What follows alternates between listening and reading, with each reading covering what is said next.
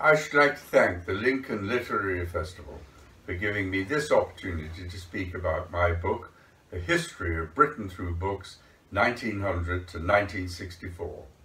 In a nutshell, what I've tried to do is to convey the British experience during those decades through the prism of books published or written at that time. And by the British experience, I mean the experience of the British people, not the British state.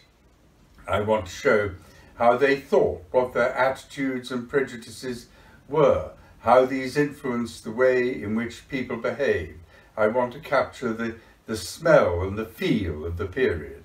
And I want to do so in order not just to convey an understanding of the past, but also to show how the past still influences the present, sometimes because we react against it, and sometimes, of course, because we still behave or react in the same way. I approach this task thematically rather than chronologically, and I deal with a wide range of disparate themes. There's feminism, sex and relationships, imperialism, the two world wars, the way in which the standard and conditions of living have altered. So it's a collage in which different aspects of the time fit together and taken together present, I hope, a coherent whole. And of course I cover a wide range of books. I deal with Virginia Woolf's A Woman of One's Own and Sam Selvon's book about the first group of West Indians in London in the 1950s entitled The Lonely Londoners.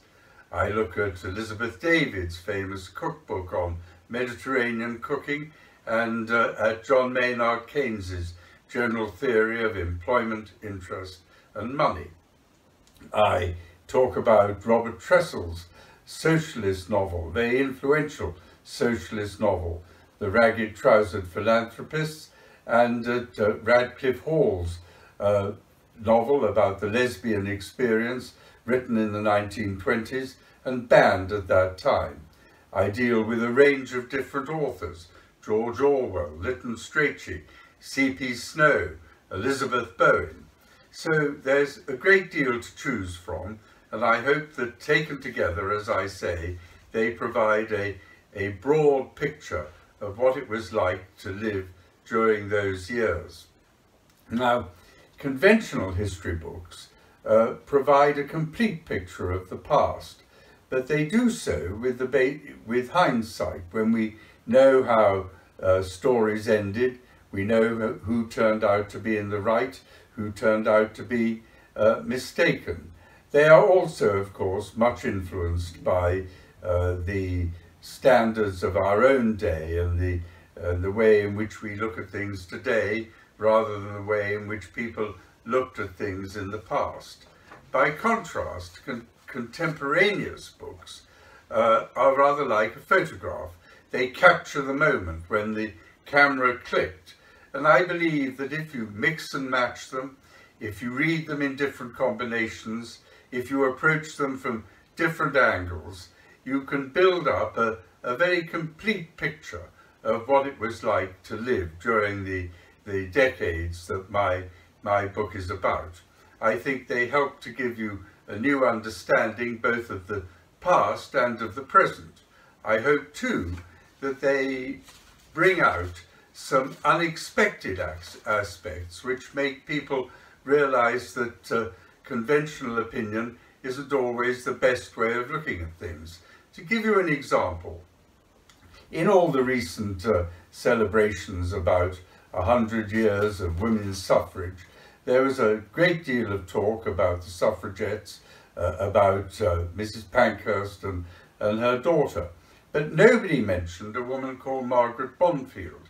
Yet Margaret Bonfield, who was born one of 10 children into a working class family in Somerset, was a trade unionist in the 19th century, doing a huge amount of work, long before women got the vote, on behalf of women working in factories, women working in the retail trade, women working in the woolen mills.